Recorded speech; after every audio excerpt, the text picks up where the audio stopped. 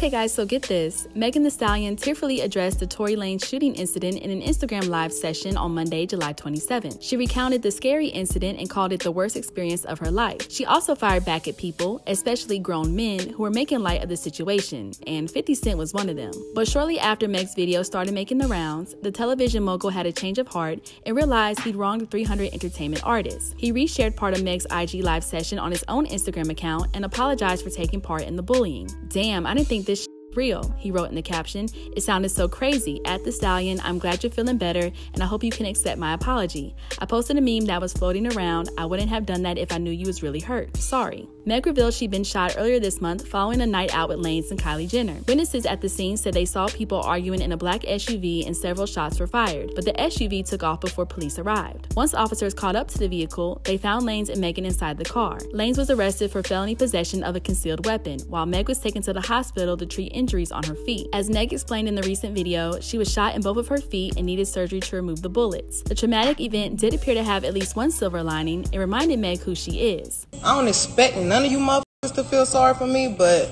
it's just a respect thing. Like, shut the fuck up when it don't have nothing to do with you. Stop talking when some shit don't need to be talked about. And you out of your mind now.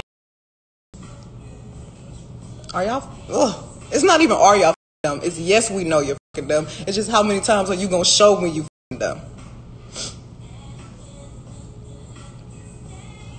A lot of y'all silly motherfuckers just don't be having no morals or don't be having no code to stand on. But, you know, that's on y'all. And somebody gonna take care of you. Karma gonna take care of you. I ain't gotta do it.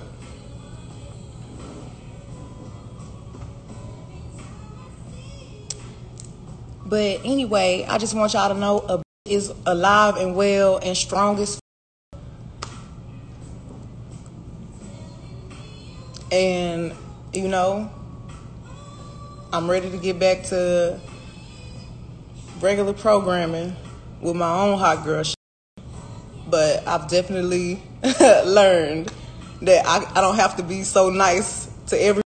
The Los Angeles Police Department is reportedly investigating Lanez's possible involvement in the shooting. But what do you guys think? Was 50 being sincere about not knowing it was real? Should Meg accept his apology? Let us know your thoughts in the comment section below. Make sure to hit that subscribe button and notification bell to stay up to date on all of our new videos. And as always, make sure to keep it all the way locked to hiphopdx.com.